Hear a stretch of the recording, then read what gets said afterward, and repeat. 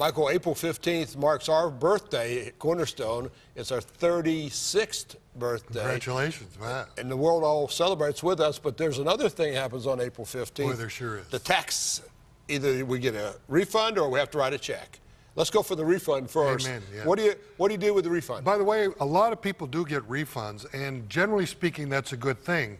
But before we leave it, I want to talk about why you got that refund, because from a money management standpoint, that might not be the appropriate thing to do. So let's talk about why you got it in the first place. One of the things I want to know is, do you get a refund every year? Or did something happen, some special situation? Maybe you changed jobs. One employer has a lot more withheld than another. You got a bonus, you got a special situation. Why are you getting a refund in the first place? Let me give you an example. I have a brother that cannot save 10 cents, no matter what. So for him, it's better to have an extra $10 paid in every week, and at the year, he gets $520 back, and he can do something with the lump sum.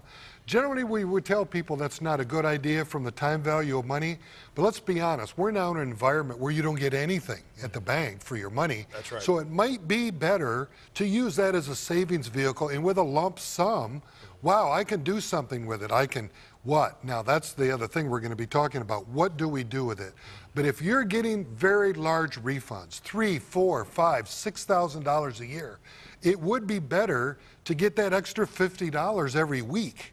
So how do I do that? Well, I go into my employer and I fill out what's called a Form W-4. So I have more dependents. Let's say I'm married and have 2 children at home, and I'm saying that on my return and getting a big refund. Well, I'm allowed legally to say I have 6 dependents, even though I only have 2. Oh, is that right? That's legally to do as long as you don't end up owing a bunch of money at the end of the year. And a lot of people will adjust their withholdings during the course of the year. Is there a limit to how many you can Well, claim? technically, no. I mean, you could say 14 if by the way, I've done tax returns where people had 4. I used to do returns out in Amish territory on the other side of the state where we'd have to attach a schedule of them, but they actually had them. But you were allowed to say them as long as you don't end up, you know, having too much withheld that you actually owe the IRS a whole lot of money. Well, let's say you get a check. You're going to get a refund check.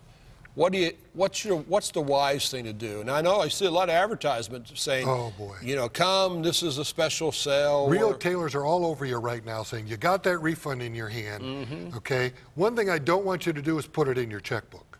Don't just deposit it, because you know what will happen?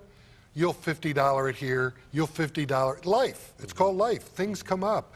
We got to set that thing aside right away. Well, one thing I always want people to have is an emergency fund.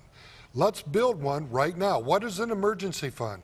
It's 1 or 2 months' salary set aside to deal with life. The car breaks down. We have a repair at the house. The dishwasher just quit working, which I just had at my home. Got to have an emergency fund to be able to deal with it.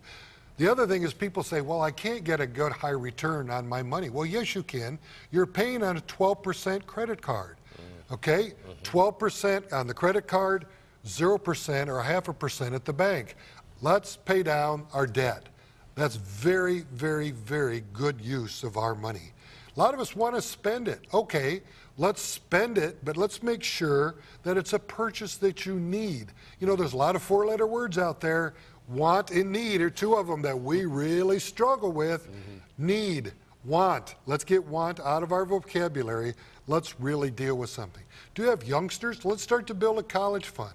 You know, if you put $1,000 away today for a child and just let it grow over normal channels for 18 years, yes, you won't be able to pay for their total college fund under normal returns, but you'll have significant amount of money over that long period of time. I did that I have 8 grandchildren, and with all of them, when they were born, my wife and I set a certain amount of money into government savings bonds, I-bonds, and we just let them build up and build up. And someday when they're 18, maybe they won't go to college, maybe they'll get married, maybe they'll go to a trade school, but we can get involved in helping them with that.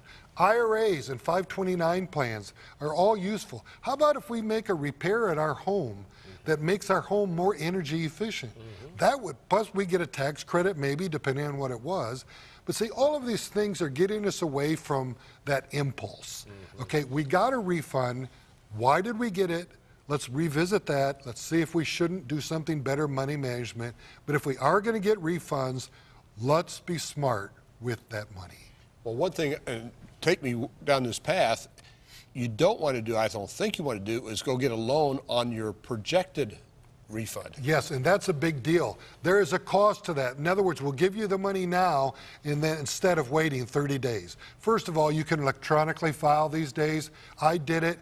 I get people refund in 8 days. Oh, boy. You can wait 8 days. Don't let one of these processing companies charge you a fee so you can get your money quicker, because if you're that motivated, you're probably going to spend it on things you're you going to shouldn't spend it do. on something else. So what I heard you say is check, make sure you don't get too much back. If you're getting too much back, maybe you don't need to Be put that smarter side about away. Number two, when you get money back, do something wise with it. Maybe an Please. emergency fund. Yep. Maybe an investment in your home. Yep. Maybe an investment in your kids or your grandkids. Always good advice. Don't just go out and celebrate and spend it. Doesn't make any sense. Then, no, don't make any sense. That should be the name of this segment. Makes sense. Makes sense. Michael, bet. thank you. God bless you. Thank you. You too. Thank you.